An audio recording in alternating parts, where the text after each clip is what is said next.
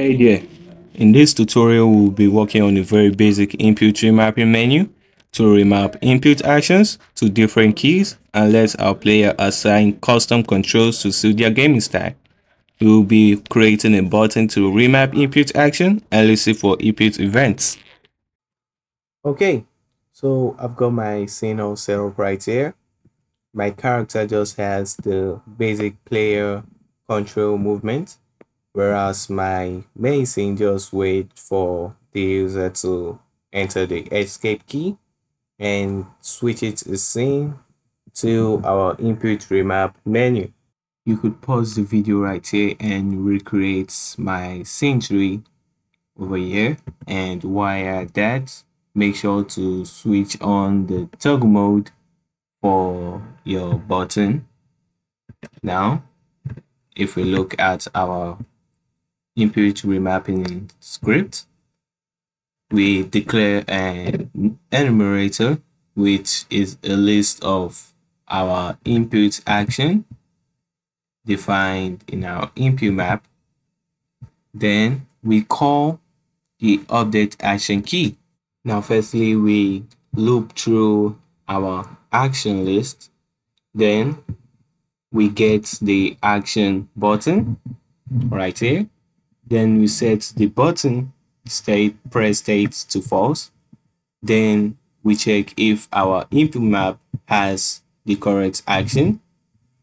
And if it does, we check if it has an event. If it has an event, we set the button text to the first event in returned by the input action array. And if we were to run this, you should see something like this.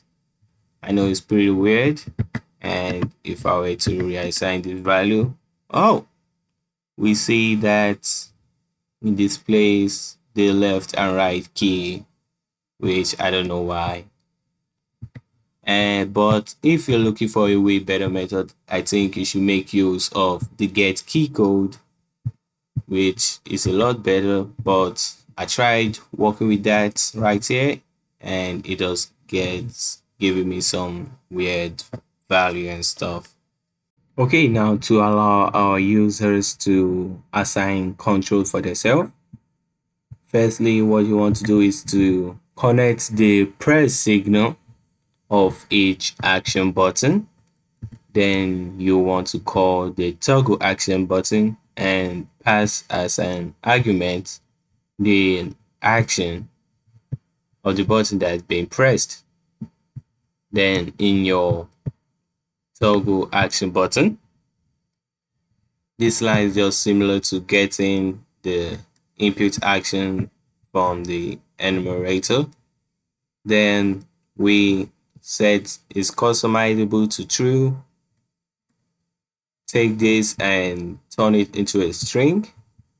Then we loop through all the action, and if the current input action isn't equals to the action key, we set is press button to false.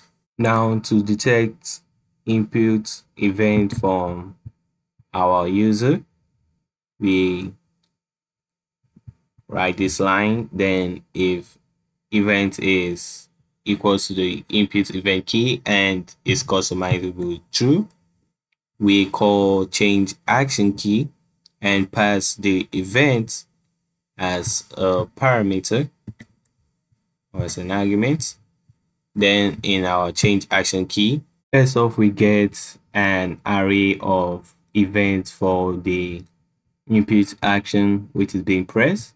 Then we check if it is empty, and if it is not, we get rid of the first event in the input action. Then we look through all our action, check if the current input action has the new key to be assigned. If it does, we get rid of it. After that, we assign the new key, the new event to our input action. Then we update our action key.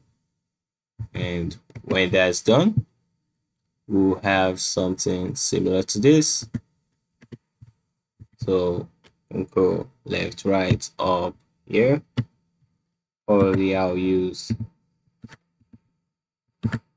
WASD, go back, and yeah. Hope you enjoyed this video. If you did, please smash that like button and subscribe. It really helps this channel. And if you have more videos you would like me to work on, just let me know in the comment section down below.